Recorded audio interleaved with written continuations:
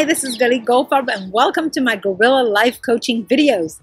5 times a week, I talk about a quote that can help you move your life to a better, healthier, and happier place for you, and I hope you gain a lot of value from these videos.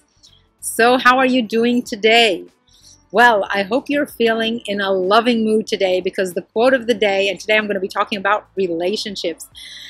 And the quote of the day is, "The most important thing in life is to learn how to give out love and to let it come in," by Morrie Schwartz. From a spiritual perspective, we are whole the way we are without the need for anyone apart from us to complete us. We are whole, but that doesn't mean that we shouldn't accept and let love come in as well as give it to others. In fact, there is a lot of evidence from research that shows that for most people, a close-knit relationship will make them happier. We need to give out love as well as to accept love from someone special in order to feel our happiest. When in a healthy relationship, we find it easier to venture out into the world and do things that we truly desire and fulfill our purpose here completely. And this is something that we may not feel the courage. Now, I'm not saying that this is true for everyone, but for most people, they feel that they have more courage to do something when they have a steady foundation, a steady base that supports them and provides them with a secure foundation to go out and explore the world and do the things that they really want to do. Now, this close-knit relationship need not be with a specific partner, but in most cases, a partner is best for this. So you could have a close-knit relationship with another family member, but having a partner has these additional benefits. Okay, so why are there so many people today, when we know that it is so beneficial to have a relationship, who are running away from commitment and feel that they do not want the confines of a relationship? Well, for this, we want to look at history. The human species became dominant and strong due to our relationships with one another and the help and support that the group provided for us against the difficulties we came across in daily life and survival. We would share commitments and help each other when our survival was threatened. So the need to be in a close-knit relationship is in our genes and has been passed down from generation to generation to ensure our survival.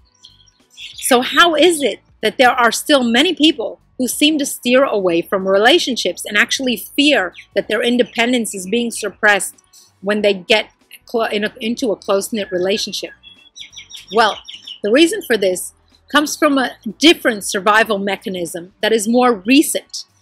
In the new era, where wars were common, a person who was on their own without the burden of a family or someone close to them who may harm their chances of survival actually increased their chances of survival when they were alone.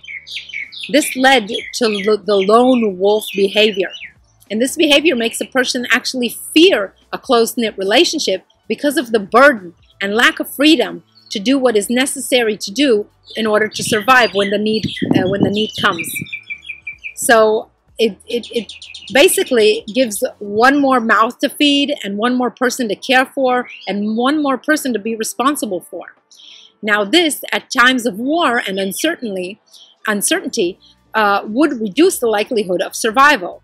And a close relationship could have actually harmed a person's chances of survival in such extremely adverse conditions. But for most of us, this is not the case anymore. Nowadays, a relationship has gone back to its natural form, and the natural benefits that it has the potential to provide are available again. Nowadays, a close-knit relationship has the potential to be much more satisfying than when being alone. And it definitely does take some time to get used to for a person with genetics from a family that was previously in a difficult environment. I can understand this. This type of person will be scared of commitment and fear that a relationship will impinge on their independence, something that they view is crucial for survival. They may fear that someone or something will be taken away from them, and this something will reduce their chances of survival. The need to share is also something that reduces the chances of survival. So these people, commitment phobes, as I call them, do not like really to share their things. These type of people also like to hoard stuff and search for faults constantly with their partner, as if screening them for a situation where they will be stuck with them in some kind of war zone. At least a quarter of the current population are living their life like this, and unfortunately, it not only makes them unhappy, although most of them won't either be aware of it or won't confirm this, but it also leads to the unhappiness of many people around them. Commitment phobes miss out on a loving, supporting relationship, and this is very unfortunate.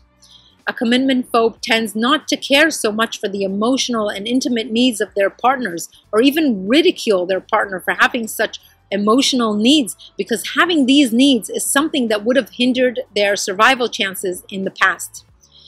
They block out such emotions from them. Even though they do have them within them, they block them out. And this in turn reduces their partner's levels of happiness, which comes back to reduce their own level of happiness. And it's like a downward spiral. So we are actually very emotionally dependent on our partners, and this is natural and normal, and was meant to be like this to ensure that we stay together through the rough times. If your partner does not understand, your level of bonding will be reduced if they don't understand the importance of this, which may give a short-term good feeling to any commitment phobe that they release the relationship, but in the long term, it has a negative effect, even on a commitment phobe, as well as on the relationship that may be torn apart. So if you or your partner are commitment phobes, the only way to change this is through a genuine wish for change, because of the understanding of the benefits that a relationship can bring you. Then, and only then, can real and lasting change begin, and a commitment phobe can become more and more secure. It is healthy and natural to want intimacy with someone. This is normal and natural behavior. No one should feel bad for having the wish to bond with someone. But a commitment phobe is not, although they may have these feelings, he or she may have these feelings, but they are suppressed feelings. And a commitment phobe may feel that they are strong when compared to a more needy partner, but this is not true. It is absolutely normal to desire intimacy in a relationship and close bonding. And there is nothing wrong with a person who desires this. They are in fact showing the other person that they trust them to fulfill their needs for closeness and support. It is not a weakness to need support. No person has ever succeeded in a big way without the support of someone close to them, or without a support network.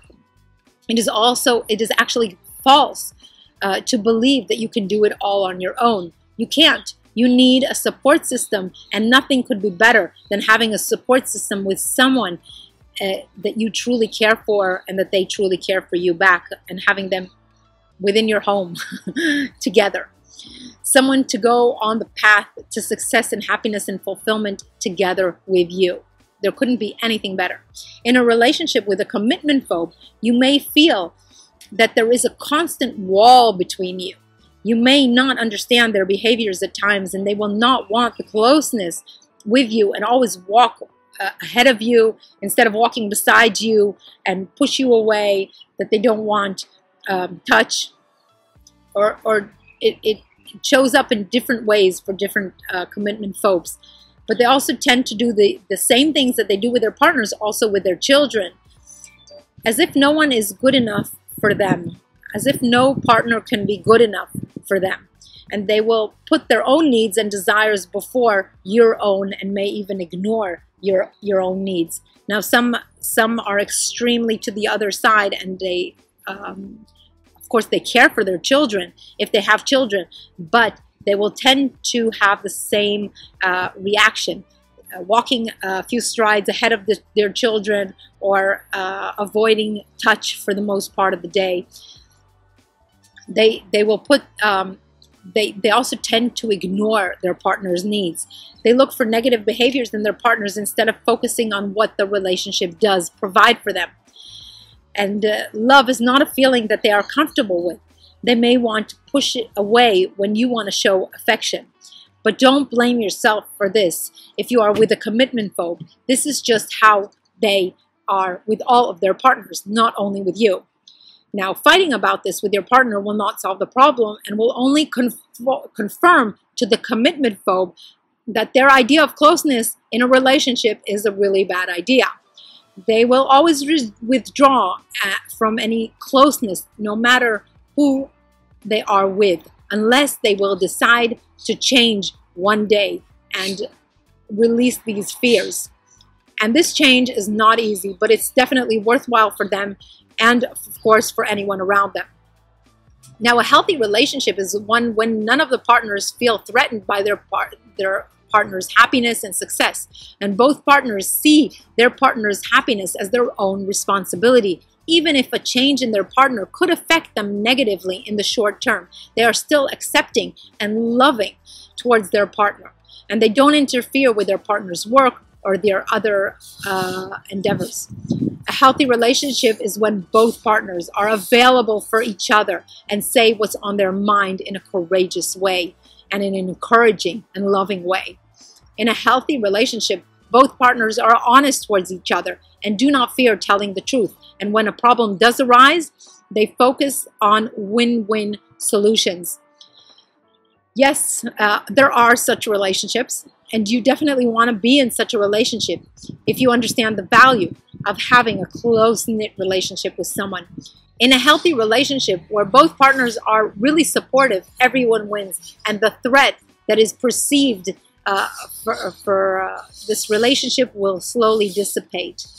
This type of relationship is possible when a commitment phobe, it's even possible with a commitment phobe, when they commitment phobe understands where their behaviors come from and what the benefits are from making a change to being engaged in a healthier relationship structure. Relationships should be comfortable, supportive, encouraging, close, and fun. If you do not have this in your current relationship and you are not a commitment phobe, then you may think about breaking away from this relationship and get over the addiction of this type of relationship roller coaster and find a more supportive partner that is relaxed with regards to commitment.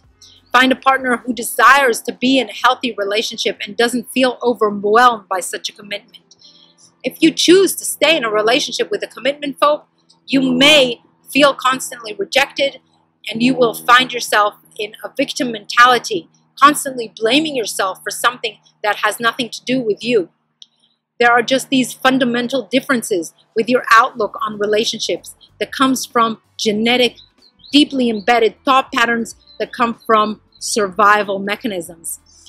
And it is hard to change these thought patterns, but they can be changed with a true desire to become more at ease with other people and better in relationships. And this will certainly make everybody's life richer and happier in all senses. Being in a close-knit relationship will make you less rigid and much more fulfilled. It is actually my relationship with my two daughters that helped me become better and more understanding about relationships.